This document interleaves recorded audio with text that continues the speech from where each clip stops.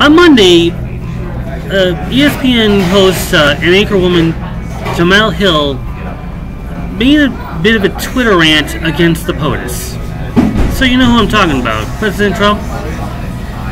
Pretty much, let me put it in perspective, paraphrase it.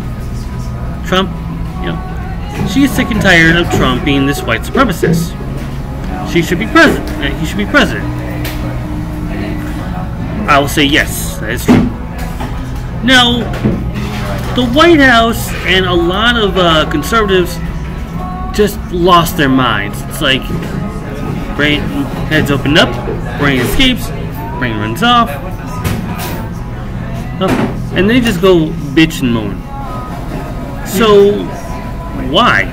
Easy. The White House Press Secretary Sarah Huckabee Sanders wanted Jemele Hill fired, wanted ESPN to take action for her Twitter rant and say she doesn't deserve to be in this program. Now, before you go on and say, I agree, hear me out.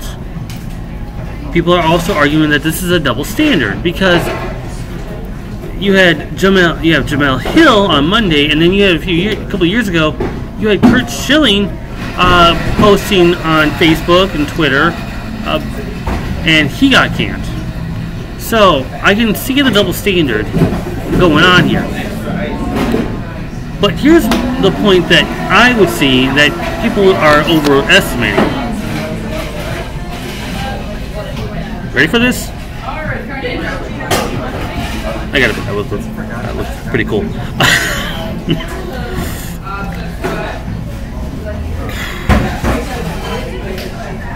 Here we go. Jemele Hill was attacking one person, and that would be the President of the United States. That would be President Trump. About his rants and ramblings about supporting the white supremacists after what happened in Charlottesville, when a member of the Unite the Right killed a counter-protester, Heather Heyer, in this protest. And now he's facing the minimum of life in prison for this. Well, I probably shouldn't say minimum, but that's what he's looking at right now. So, now back when North Carolina announced their transgender bathroom laws, you had Curt Schilling who had posted different memes talking about, having, the men's room are for people who have a penis, women's room does not. Pretty much, he got canned for his take on the transgender bathroom laws, which is political. Now, ESPN, who is trying to be apolitical, came to both of these two. Came to both of them. Jemele Hill, in her statement, said that this was just out of my opinion. I wanted to get up. I wanted to vent after the president, and pretty much ESPN said, okay, well, listen, I understand what you're going through. Just don't do this again. Curt Schilling, after being warned a few times, had this bathroom meme with a man who had this prostitute like latex outfit, talking about these bathroom laws, and he got fired for it. Now he speaking to Smearscon, however you pronounce him, said that he was fired for being conservative. On a network where you're supposed to keep the politics out and talk about sports, yeah, you got fired for being a conservative. That makes no sense at all. He got fired for repeatedly posting political memes and posts about political rants about, well, what's going on in America. Jemele Hill only attacked one person. Curt Schilling attacked many, and many of those were the transgenders. So for those people who think this is a double standard, let me remind you something. it's not because one was venting out of frustration, the other was being political. And he can claim that, you know, he got fired for being a conservative. That's his problem.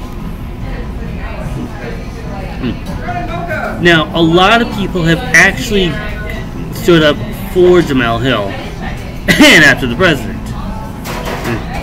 And I see this one meme, and here's what it says. Only in America can you defend white supremacists from the White House and then demand the firing of a black woman who calls you a bigot. And the same is true. If anyone should be fired from his job, it should be him. We have seen Donald Trump in many chances to be straight, be presidential. And guess what? He has failed on every occasion. Hurricane Irma, Hurricane Harvey, he made it all about himself. Especially Hurricane Irma, where he says, look, this is the time where we need to talk about tax breaks. No, it needs to be talked about is relief for the people who are affected by these natural disasters. He's also one of those people who denies climate change. They are going. I mean, you've seen these storms. There were 4 of them. You had Hurricane Harvey. You had Hurricane Irma, Hurricane Jose, now Hurricane Katia. You also have him defending neo-Nazis after what happened in Charlottesville. This is supposed to be the president of the United States. He should be presidential, and yet he's been acting more of a he's more of a Confederate than he has been a president.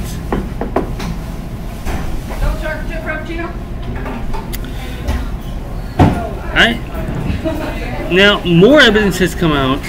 Now, I'm not going to describe this evidence. There are postings online on Facebook, which a lot of conservatives have actually looked into, a lot of Trump supporters have looked into, that says that there's more evidence that could actually draw conclusions to how to deal with the Trump administration, or how Trump will be impeached. Believe me, I agree with the meme that I found here. If anyone should be fired from his job, it should be Donald Trump.